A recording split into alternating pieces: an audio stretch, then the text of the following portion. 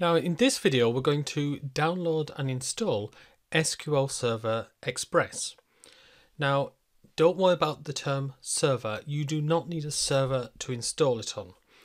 Any modern desktop or laptop that's a Windows or a Linux machine will be fine. If you've got a Macintosh, then you'll need somewhere to be able to use Windows, so either using parallel desktop or dual booting.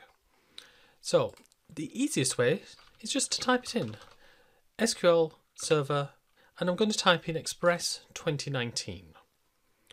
So the first thing we've got is a Microsoft, and I would recommend downloading it from a Microsoft address. Then you know you're not getting anything additional. So let's have a look at the options. Now it starts off by saying we can download it on premises. That just means on your computer or on a server.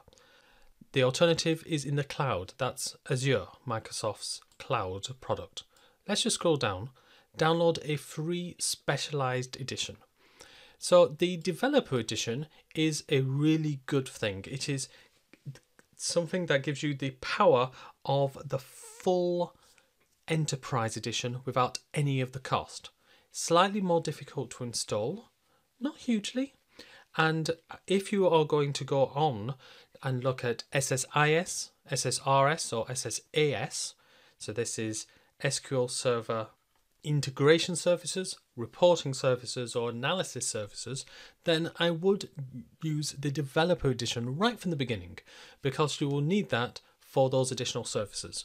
If, however, what you want to learn is t-sql, so this is the select star from name of table, what we're going to do now, or if you want to have a look at some of database administration, then I would download the Express edition.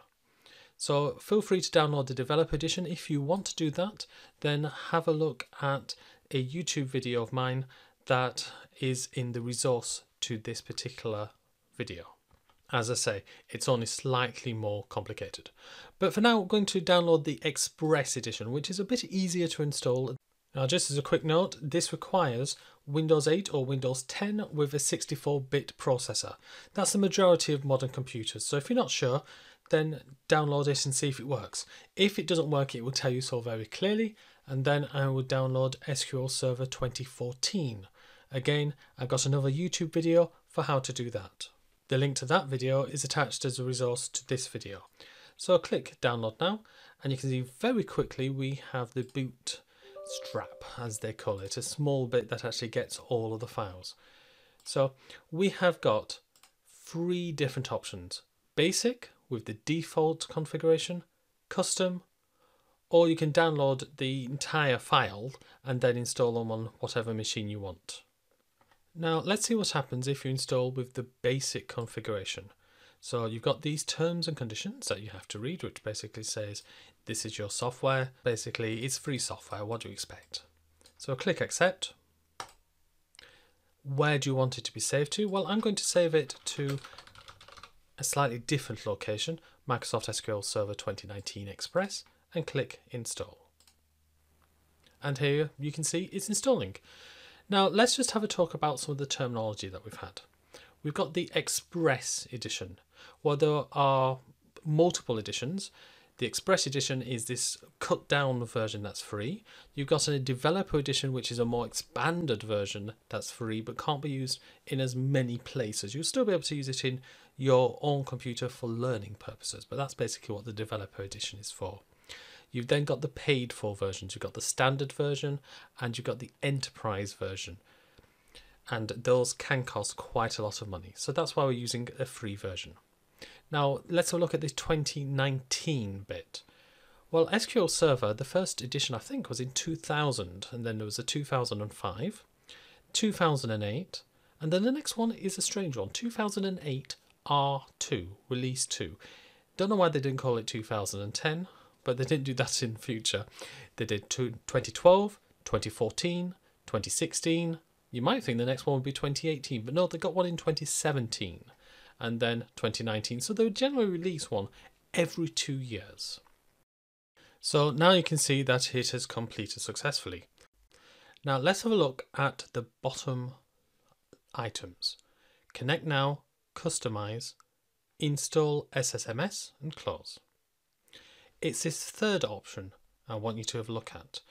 SSMS, SQL Server Management Studio, is your front window. It's your user experience. So at the moment, you can't actually use SQL Server Express Edition easily.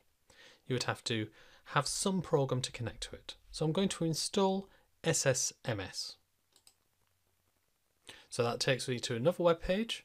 And if for some reason you no longer see that dialog box and you can't click on the button, just go to Google and type in SSMS.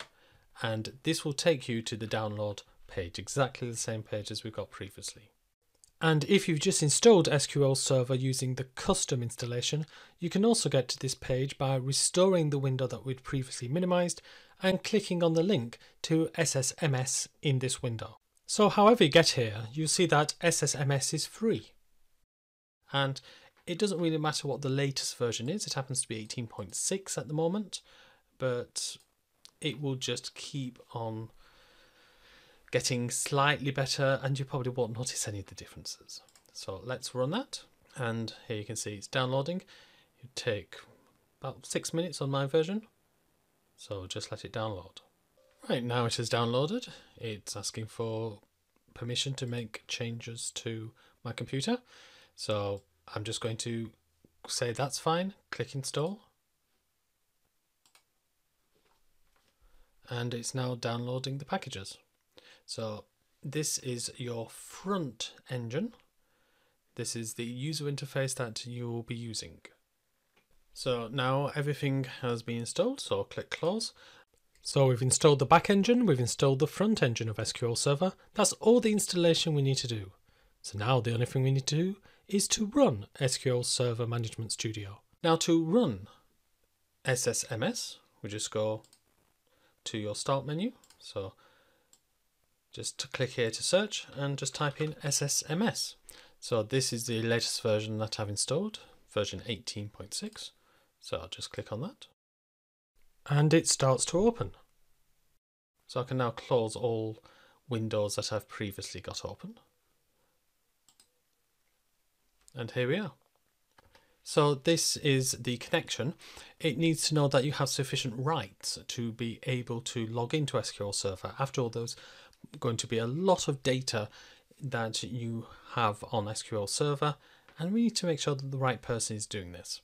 Now, as you have installed SQL Server Express, you have the rights to whatever you want. So you have administrator rights. Now, what is your server name? Well, it could well be localhost if you've just downloaded it on your computer. Alternatively, it could be a dot, a period, a full stop. Now, try one of those and see if it works and leave everything else the same. Database engine should be there, Windows authentication should be there. If, however, you've got multiple SQL servers, then you'll need to select which one. And I happen to have multiple SQL servers. I've also got the developer edition. So I'm going to click on the drop down box and browse for more. And I'll expand my local servers, ones on my computer, the database engine, and you can see here it has installed it as name of my computer / SQL Express. So click OK and connect. And now I am connected to my SQL Express. Once you have done that, that is the difficult bit of installing all done. Everything else that you wish to do regarding t-sql or database administration can just be done in this program. So let's have a quick look around. On the left hand side we have the Object Explorer. Objects are things like databases, tables, views, basically anything you create, anything that SQL Server creates is an object. And we can expand or collapse any of these nodes by just clicking on the plus or the minus button next to it. So there are no databases in at the moment, so we don't have anything there. We don't have any of my user databases. So we have security, server objects, replication, polybase and management, and quite frankly you don't need to have a look at those when you're just starting out in SQL Server. It's this databases that you'll really be having a look at. Now we have a lot of menus, and most of them you probably don't need. I mean, you have a find and replace, and we have a go to a particular bit, but most of them not necessary. There will be some bits that you might be going, oh, I want to go into options and have a look at something. There's also a lot of icons. The vast majority of icons you will not need. The ones you will need are new query and execute. So having clicked on new query, we get this new window, and we can have as many queries as we like. It might get a bit complicated if you have so many queries that you don't know what to do with them. So this is when you type in your query. So I'm just going to type in one of the most basic queries, press execute, and you get your results at the bottom. So that's what a query window is. And so it is new query and execute, which are going to be the most important parts of this toolbar, along with this one, which also shows which database you are in. So now we have successfully installed SQL Server back engine, the front engine, and we've opened and had a quick look around SQL Server Management Studio. So now we can start learning how to use SQL Server. Well, now we are in SSMS, that's almost it for this video. Coming up, we'll have a look at the custom installation process. But before we do that, if you like this video, why not click like, and then why not click subscribe and check the bell, and that way you'll be informed of any new videos. And now let's have a look at the custom installation process. So let's click on the custom installation tab. So where do you want it to download? You can change that. And then it downloads the installation package. So we'll just skip over that for now. So once the custom download has happened, you then get the SQL Server Installation Center. And it's this top one we want to go for, the new SQL Server standalone installation. It's also where you go if you want to add features to a SQL Server you've previously installed. So if I click on it, we can now minimize this window, and the computer then makes sure your computer is fine, that it's got the latest version of things that it needs. So you can see, scan for product updates, just checking everything's fine. This Windows firewall, it gives a warning, it just says it's there, but I don't think there's anything you really need to worry about. Click next. So do you want to perform a new installation of SQL Server, or add features to an existing version if you've already got it? So you can come back to this if you say getting the developer edition and you want to add SSIS, SSAS, SSRS, any of these extra parts of SQL Server. But we can't do that with the Express edition anyway. So I'm going to perform a new installation. So I'll accept the license terms and the privacy statement, again, useful to read. Click next. And then here is the main page. What is it that you want to install? And the computer has just checked a number of things. So you can just leave it alone, or you can say, well, I'm not going to do anything with R or Python or Java, so I don't want the machine learning services. In fact, that's what I would do. I would get rid of the machine learning services unless you're actually going to be using them. SQL Server Replication, again, I don't think I would use it.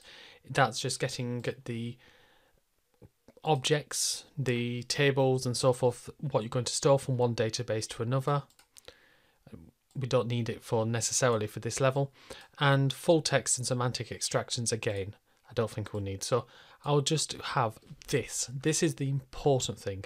Database Engine Services. That is the core service for storing, processing and securing data. So as long as everything else is fine, so this instance I'm going to change it to Microsoft SQL Server 2019 Express Custom, just because I can. So I'll click next. It's now going to just check everything. So we're going down this long list. You can see where we are highlighted in bold. So what's the name of this instance? Well, I've already got some installed on my computer, so I'm just going to call it SQL Express Custom. Click next. And then it keeps on checking, going down this list, but that's the hard work done. The hard work was in the feature selection. So service account collation, I'm just going to leave as is. Collation just means what language rules are you got. Again, Windows authentication mode, I'm just going to leave as is. I'm going to leave all of this as is. And in case you are not an administrator, you can click on add current user, but you should be an administrator, which means you have unrestricted access to the database engine. So that doesn't mean that you have unrestricted access to the computer, it just means you have unrestricted access to the SQL Server. So click next, and then it installs, and hopefully it will install fairly easily.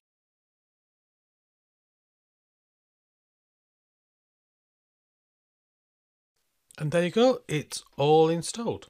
So just click close and it's done.